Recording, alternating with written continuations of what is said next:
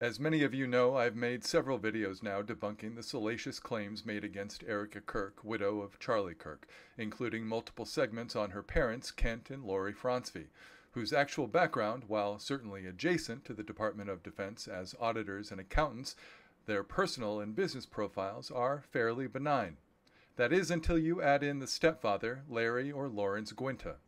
But if you go looking, don't use ChatGPT because he's been completely wiped from the system, not just as a stepfather to Erika Kirk, but also out of existence entirely.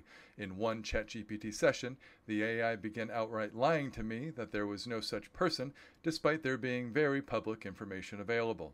Using Grok, Gemini, or Perplexity, his background and connection to the Department of Defense, Department of Energy, Homeland Security, and FEMA are immediately available. Erika Fronsvy Kirk, wife of Turning Point USA founder Charlie Kirk, has deep family ties to U.S. government agencies through her stepfather, Lawrence Guinta. Guinta, a veteran engineer, is dubbed an apocalypse expert for his work on electromagnetic pulse or EMP mitigation. EMPs from nuclear blasts or solar flares could cripple power grids, plunging society into chaos. As vice president at E3TEK Group, he's developed MIL-certified generators to shield critical infrastructures.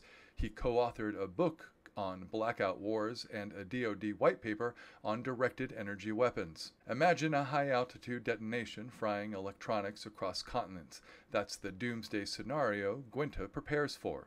Guinta holds nearly a dozen patents on risk assessment and cybersecurity, like tools for vulnerability analysis and anti-terrorism.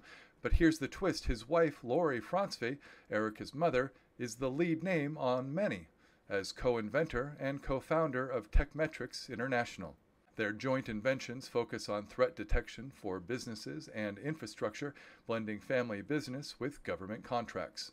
The nexus of family, innovation, and agency spotlights how personal ties intersect with America's defense. The problem is, now I've been left asking, why has he been wiped clean from ChatGPT? For now, I've canceled my ChatGPT account and am left with more questions than answers.